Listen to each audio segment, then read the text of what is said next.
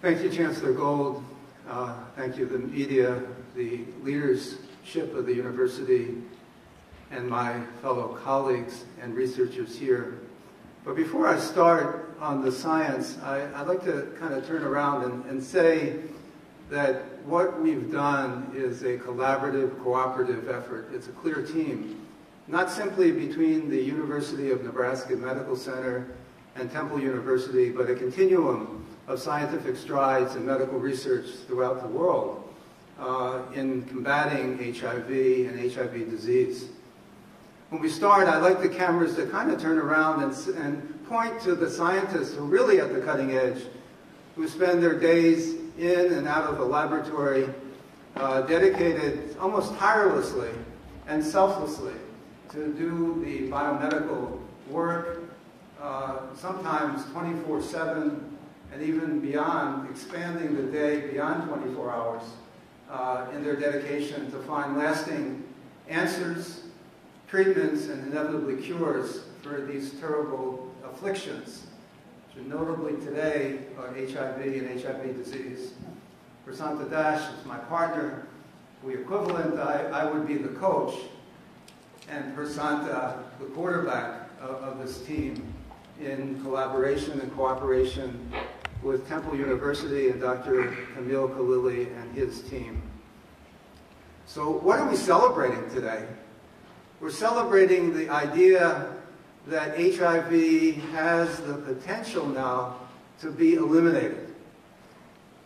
For over 38 years, we studied the disease, isolated the virus, developed blood tests, which I'll show you in a minute, came with treatment therapies that changed the way we handle patients. And in the notion that it's no longer a disease of affliction that ends in certain death, but a disease that can have a normal lifespan, a normal lifestyle, and a normal ability to fulfill goals and life pursuits and function. We never thought, even with the vaccines and the trials for so many years, that HIV could be eliminated. But today, things have changed. Developed a notion, an idea that we combine technologies developed here in Nebraska and others at Temple and Philadelphia that we can merge together that can bring a lasting cure, elimination of the virus in an infected person. So for the next 5 or so minutes, I'm going to take you through a short description of exactly what we've done and what we've accomplished, and then leave it then to Dr. Dixon to talk about the commercialization and the development of these technologies, not some foreign land, but right here at the University of Nebraska Medical Center in Omaha, where these drugs can be made, developed, and used for human use and to change the disease course. If you look at this chart, I'm going to pull up the microphone as we go. A lot has happened in the last open to 38 years since the first clinical case of HIV was recognized, and I must admit that those early cases were patients of mine. I was a young intern in New York City in 1981 and 82, where we actually saw the first cases of a disease that we really didn't understand. It was devastating, it was acute, and it affected multiple organs and elicited certain death within a short period of time. But within a few years, scientific breakthroughs changed all that.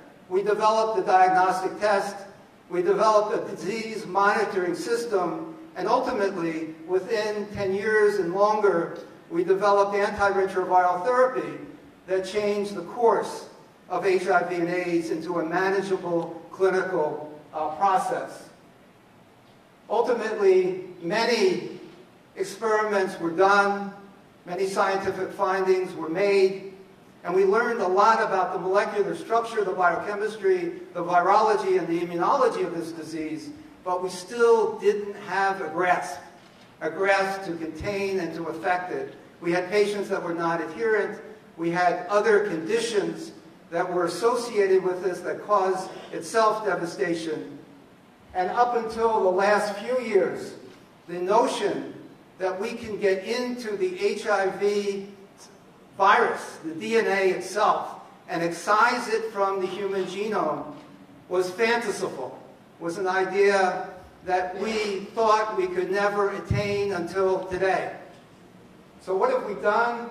Well, we've combined technologies developed where we can take existing drugs and make it into a nanocrystal formulation. We can change how the drug is produced. And when we inject the drug, rather than living for a day and having it used sequentially as a daily inoculum or daily oral therapy, we figured out a way to deliver a single dose of the medicine and have it active for months and potentially for up to a year. Stable levels in tissues that harbor the virus, that continue to have the virus grow and replicate, and we can dampen it down, we can control it, we can restrict it for prolonged periods of time by changing the chemical configurations of how the drug is administered. And this was done right here at the University of Nebraska Medical Center. But we're missing a part, and the part is that even we can contain it, we can prevent new infections, we can do nothing about the virus that was already in the human genome. It was latent, it was silent, and there was no drugs, there was no immunological responses. There was no way that we could get at this silent menace, this silent virus embedded into the human genome. Until our friends at the Temple University came up with an idea to modulate the CRISPR-Cas system. How does that work? But the idea here is we can generate genetic material that can find the virus in a latent state, bind to that virus, and then use scissors, cutting enzymes, to cut the virus out and eliminate it completely. That will eliminate the virus coming back or the rebound that we see commonly with our patients. But there was a significant problem with this CRISPR technology. That problem was, how do we go after every single HIV in a human? There were trillions of viral particles laid inside the human genome. How could we possibly find it? And could we develop a means to eliminate each and every copy of the viral genome or the viral nucleic acid? What we found when we merged resources and began to collaborate together, that the laser art technology developed here in Nebraska was able to reduce the amount of virus significantly.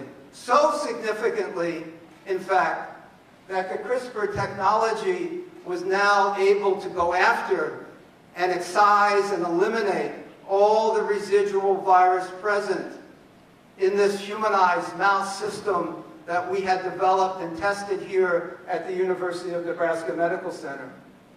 So the notion now of taking pills every day for the rest of one's life is now, we were in a realistic possibility that this could be eliminated, potentially, by two separate injections. The injections of a long-acting combination anti-HIV therapy given as a single dose, and then combined when we suppress the virus to a level that there are few copies that remain residual in a human. We can then inject the CRISPR technology to excise the HIV DNA. Now, if I said this even a year ago, you say, maybe I need to be admitted to some fanciful hospital for psychiatric support. We have facilities for that, Howie. I think maybe the chancellor would like to see that sooner rather than later. I don't know. He's laughing. But the notion of truth is that experimentally this can be achieved. And not only can be achieved, but we've built with the support and the incredible backing of the administration at the University of Nebraska, our medical center, the chancellor and the vice chancellors. We built a facility called a GMP. It's a good manufacturing facility, and what it enables us is not to go out to some country or foreign land or even other institutions or other facilities or companies within the U.S., but to actually make the drugs right here in the facility, right across the street, in fact. That's where the facility exists. It's all state-of-the-art, and it's all done, it's all built, and it's all readily made. But most importantly, where do we go next? What is our next horizon? What is our next quest? Well, we have to develop this technology so we can find all the HIV that exists in a human, much more than we found in a mouse. So we have to translate these inventions from the mouse and upscale it so it's effective in a human. Secondly, the CRISPR technology does a lot of things. As we all know, in the last several years, it's a genetic transformer, a genetic manipulator. So we have to make sure that it's very specific, that it doesn't affect any of the existing human genes. That can affect all our bodily functions. So the specificity and the adverse events have to be looked at in a very serious and thoughtful manner. And lastly, we have to be able to translate this into a reproducible manner, as you'll hear from Dr. Dixon, and the technology that was developed between our institutions, and bring them together in a way that we can change the course of not only disease, but to change the course of life. Life in the sense where we can be as an entity, where we can be as a population, we can be as a mankind and a community free of these terrible and dreaded diseases. So I'm going to turn this back to the Chancellor to introduce the technological component of this, essentially how we take these inventions and be able to move it both scientifically and administratively to the patient bedside. Well, thank you, Dr. Gendelman, and again, from all of us here at the Med Center and the university, our most sincere congratulations on this amazing breakthrough and this incredible collaboration. We couldn't be more proud of you and your team, and to the research scientists who are gathered here in the room, and to those of you that are away, please hear us loud and clear of how proud and grateful we are of you for this work and for all of the work that you do. However, as I am known to say all the time, that the research is not done when the paper is published or when the grant is funded or when the platform presentation occurs or even when the press conference is complete. The research is done when a patient's life has been changed by that research. So in 1991, now in its 28th year, UNMC was founded. UNMC is a corporate structure here at the University of Nebraska Medical Center in the University of Nebraska at Omaha, whose job it is to identify new discoveries, turn those inventions into entities that are protected for their intellectual property, think patents, copyrights, and that sort of thing, and then begin to license those inventions to startup companies, to existing companies, produce further research funding, etc.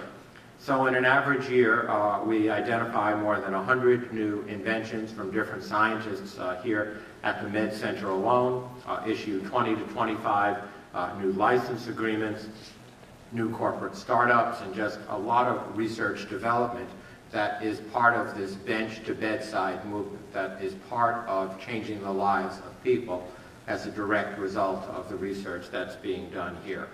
So the leader of that entire enterprise is Dr. Michael Dixon, and I invite you to share a few words with our gathered guests today. Mike? Thank you, Chancellor Gold, and thank you, Dr. Gendelman. That was a fantastic description of what really is boiling down to a significant amount of research. So the developments we're here to talk about today weren't created yesterday or a week ago. This is, as you can see, the team has been working on this for years. And And these inventions, these discoveries don't just occur at a single point. They occur over time. And so we've been working with Dr. Gendelman and his team to make sure that we identify these inventions and help make sure that we identify partners that can help us develop the inventions. As you know, the NIH is one of our bigger supporters, and they fund the early stage research. But when we need to translate these results and move them into the clinic, typically that funding falls down. And we need to look to industrial partners to help make sure we can support that research and get the preclinical work done that's needed to get it into the clinic. And that's the stage we're at now. Dr. Gendelman's work on long-acting antiretrovirals has significant promise on its own. The technology, as you can see in the chart, you're going from 700 pills a year to potentially a single shot per year.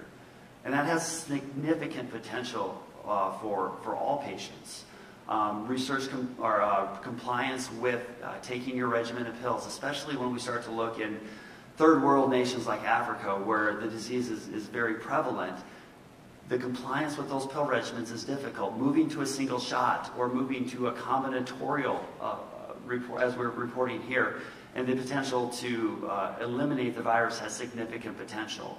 But this is where we need to identify those partnerships and identify commercial entities that we can work with to help utilize our GMP facility, produce the drugs, and get the package together that's necessary to do the testing so that we can move this into the clinic. Research discoveries often from discovery to getting into the clinic takes several years. We have to make sure that they're safe, that they're effective, and that they don't have the side effects. Because when we move into patients, we want to make sure that first patient tested is experiencing something that's going to be safe for them, and that we can get good results that come out of that. Once it moves into the clinic, there's still a significant amount of time as it moves through the clinic. So looking at the chart as you identify the antiretrovirals that made such a big difference back when they were first introduced and allowed these patients to live for a long period of time, those discoveries happened 5 to 10 years prior to being brought, into the clinic and then approved for use. So while we're planting a flag and making this is a huge discovery and a milestone, there's still a lot of work to be done, and that's where we're not letting off the gas. We're going to continue to press forward. We've had great conversations with many companies, and we're looking forward to finding the right partner that will bring this technology to the clinic and make it available for patients. Thank you, Dr. Dixon. So before we open this to the questions from the audience, let me be sure that I understand what I learned today. That in this publication by one of the premier Nature journals, a report from a collaborative research project with the University of Nebraska Medical Center and Temple University reported in a mouse model elimination of the HIV virus as a result of the technology that's been developed both here and at Temple. And that we here at the University of Nebraska Medical Center, through a highly functioning and well-equipped GMP, good manufacturing practices facility, are going to be moving ahead with developing similar or identical compounds that will be going continued testing. And then Dr. Dixon reminds us that this is a journey. It doesn't happen overnight, but that this is a significant milestone, and it takes us one step forward to complete cure of this devastating disease. So with that, I would like to open this to questions from our audience to our panelists. I've exhausted my knowledge on the subject, so I leave it to Dr. Gendelman and to Dr. Dixon. Yes, young lady. So this translation from mouse to human can still take up to years of research? Yes. This animal helps us significantly, though. This is not a typical mouse. This is what's called a humanized mouse. So the way the animal is made is after a baby is born and the placenta is about to be thrown or discarded, we harvest the cord blood, which have tremendous regenerative potential. They're called stem cells, or stem cell equivalents. So we purify those, and they're developed here by Dr. Polektova and Grantla standing in the audience. We have a very multidisciplinary group, and we're able to inject them into an animal, in a mouse, and humanize the mouse, so their immune system becomes human. So a significant step forward is our ability to replicate what occurs in a human, in a mouse, using human cells and a human immune system. These products that we're working and developing are being moved as we speak from mice to primates. And we're beginning to look at the issues of dosing, of administration, of frequency, of toxicity, and trying to put the pieces together that we can get from additional large animal studies, the information lacking from the mouse. And we hope, again, it depends on how well the experiments go and what are the limitations and pitfalls, that these can be done in a few years, not in decades, that we can move this science forward relatively quickly.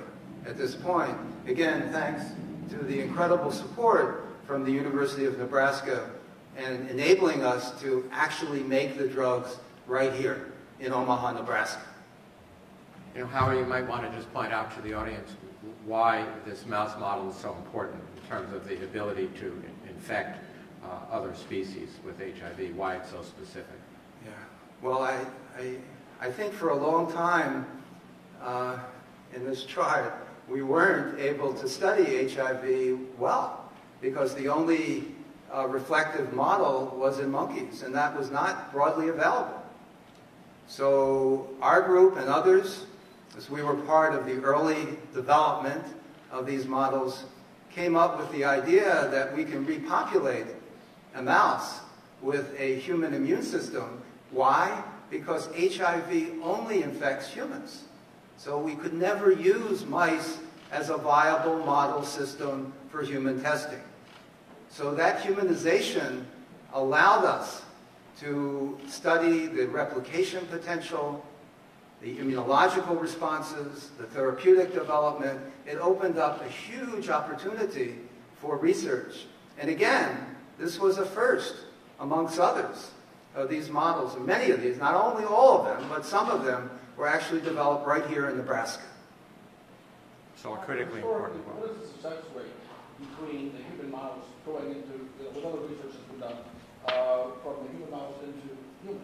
Is there generally a high level of success, or is it kind of risky that this may not really turn into anything when it comes to humans? Okay. Again, an excellent question, and we discussed that offline with several reporters this morning. It's clearly the biggest question or the most significant one that people ask. We wrote a paper on this, what we call a hallmark paper, which is the Center for the Field. And the paper was, how good are we in predicting results in mice, ultimately to success in humans? And that appeared as a premier lead article in Nature magazine, the same group of Nature journals that we're reporting today. And we found that more than half of them didn't proceed successfully in humans. So we did all these experiments in mice, and many of them didn't succeed, as you said. So the question we asked at this conference several years ago is why? Can we improve the ability of our mouse testing to predict human success? And we found 3 ways to do that, which are all implemented in the studies we're presenting in the Nature article, the Nature Communications article, and at this conference. Number 1 is using a humanized system, because we don't have to worry about the vagaries of how these therapies may appear to work in a murine or a mouse background. It's different. A mouse is not human. The genetics, the release, the metabolism, everything is different. But if we humanize the mouse, that's one big obstacle that we can overcome. The second is we're all scientists and we're all excited about the results. And we all want the results to come out positive. So for these studies and our interactions with Temple, we did what's called blinded investigations. So all the samples we sent to Temple didn't know whether this was an artifact, meaning no drug was used, whether one drug or two drugs or three drugs were used, and how the samples were collected. This was done in a blinded manner, and that's very important. So the excitement or the predictive value of the investigators who want positive results are totally abrogated, gone. And the third is ensuring that enough experiments are done. And we can't run with a single experiment and say, oh, we got it, we found a cure, or we know what we're doing. These experiments were done painstakingly over periods of many years, reproduced over large numbers of animals at different times, different doses, and even different investigators who were doing these works to ensure reproducibility and rigor. Rigor as defined as being rigorous in our approach and what and how we actually execute these experiments. So we believe that we're as close as we can be for predicting what would occur in a mouse to a human.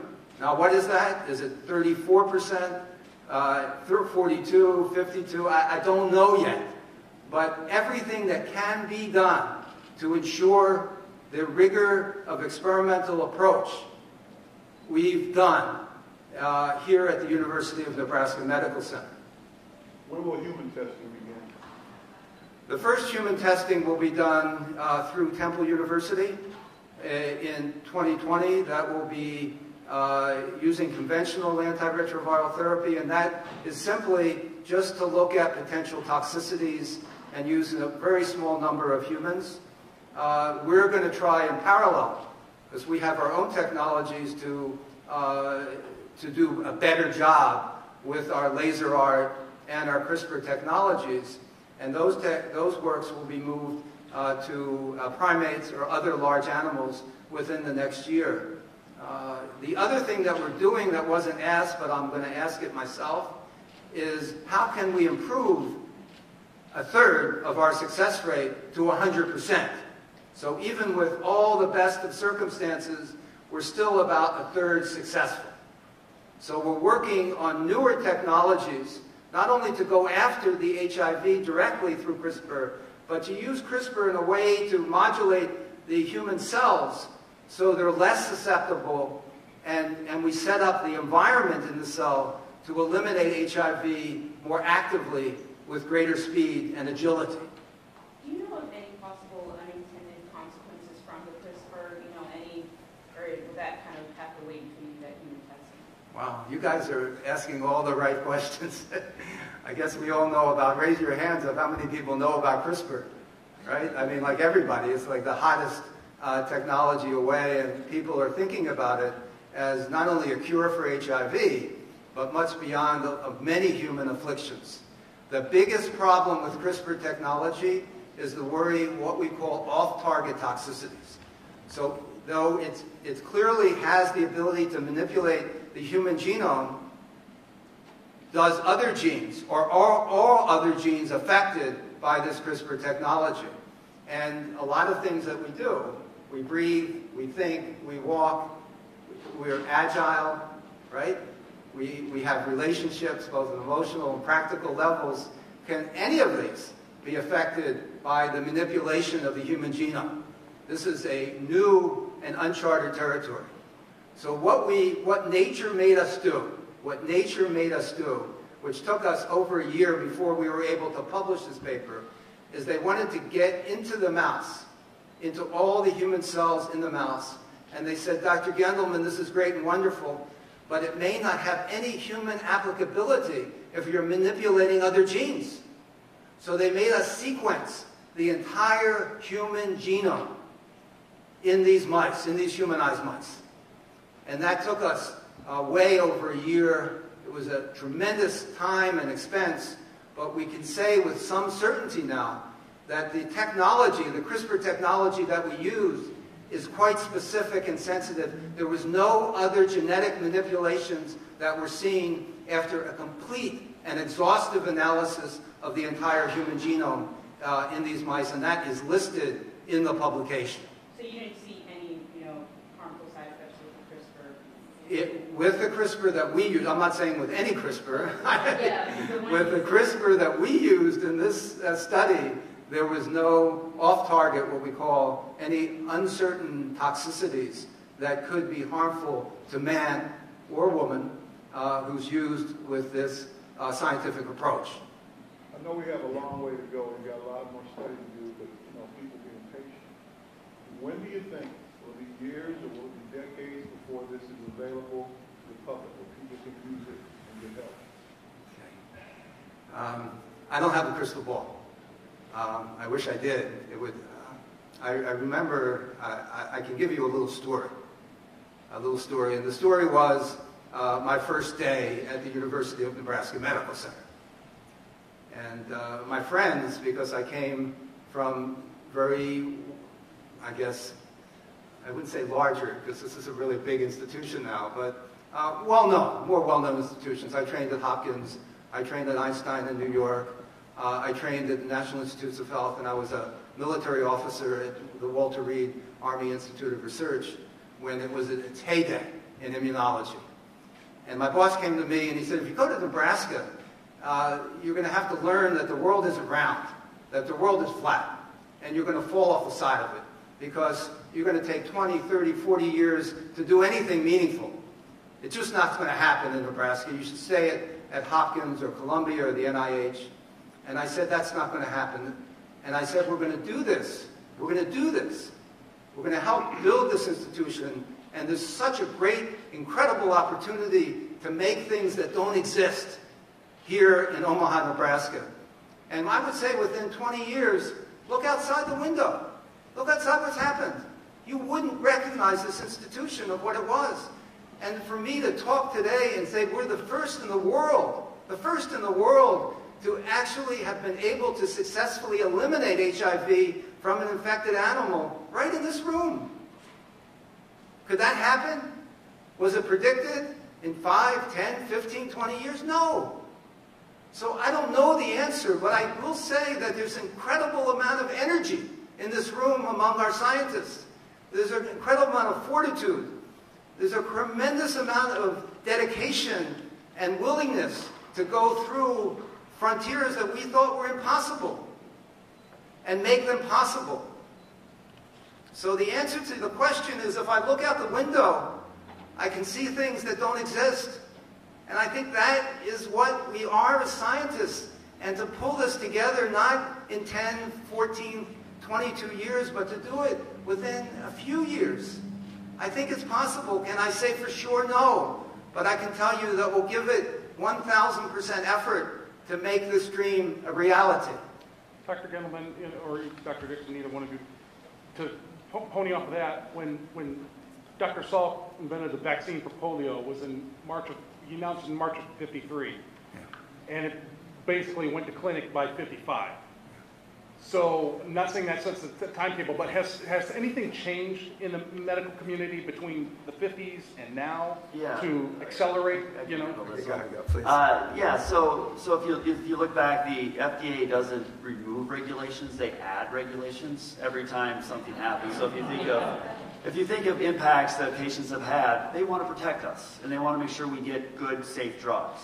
And so every time they've added, it means we have more to do. So we have a lot more toxicity, a lot more hormone, and we have more tools to do these now. So what that means is when we get into the clinic with drugs, typically they've been tested more. They're typically safer than they were in the past. And so if you look at the way drug development went in the 50s and 60s, or quite frankly, even a decade or 2 decades ago, it was quicker. And that's a challenge that we have right now in the business. Is to get early stage discoveries through that preclinical testing, and so it can then move into the clinic. Even once it's into the clinic, if you look at the testing that occurs, it still takes 5 to 7 years typically to get phase 1, phase 2, phase 3. And so we want to get this preclinical work done as quickly as we can. And as Dr. Gendelman said, we are doing everything we can to get the tests done that the FDA is going to want. And we're trying to partner with a company so that we can have them have what's called an investigational new drug application. So by finding partners that can support that, that allows us to move to the clinic quicker. And that's why we're aggressively pursuing the protection and commercialization of this technology.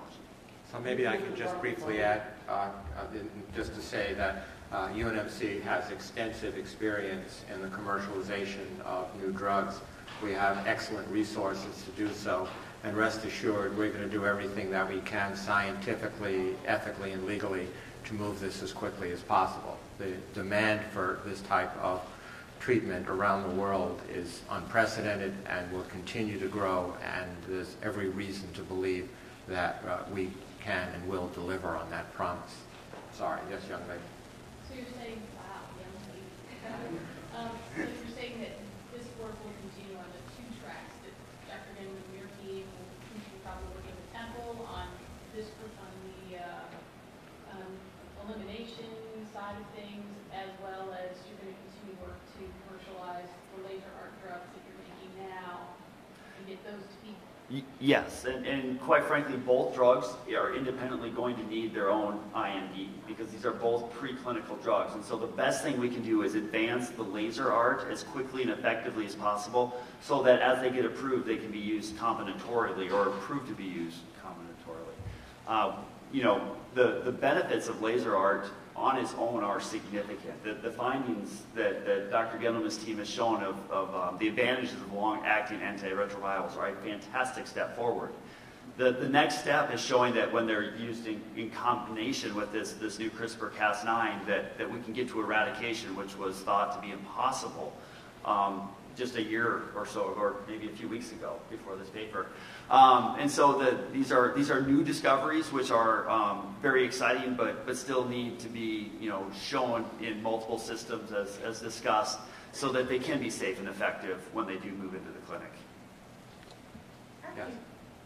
I have two back-to-back questions. So the first one, with laser art and CRISPR, did you say that those were both created here in Nebraska? So the CRISPR technology, the CRISPR-Cas9 here is coming out of Temple, and the laser art technology is Dr. Gendelman's here at the University of Nebraska Medical Center. Gotcha. And then I want to bring up, like Northwestern and Lyrica. Are you seeing that this might have kind of a similar, outcome than they had?